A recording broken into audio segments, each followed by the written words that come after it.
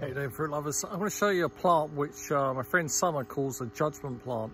You make a judgment as to whether or not you're going to keep it. It's basically a weed. Anyway, see this patch? This was where I had my soil pile, and of course it's newly exposed to the light. And one of the plants that's come up is this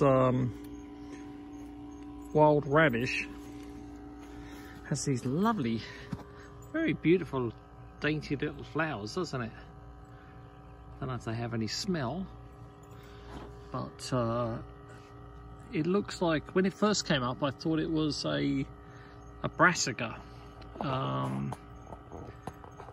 Then the leaves do look more radishy now, but apparently underneath the ground there will be these little radish sort of things growing, thin, very thin ones.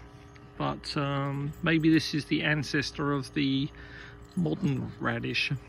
And radishes can grow in almost any soil.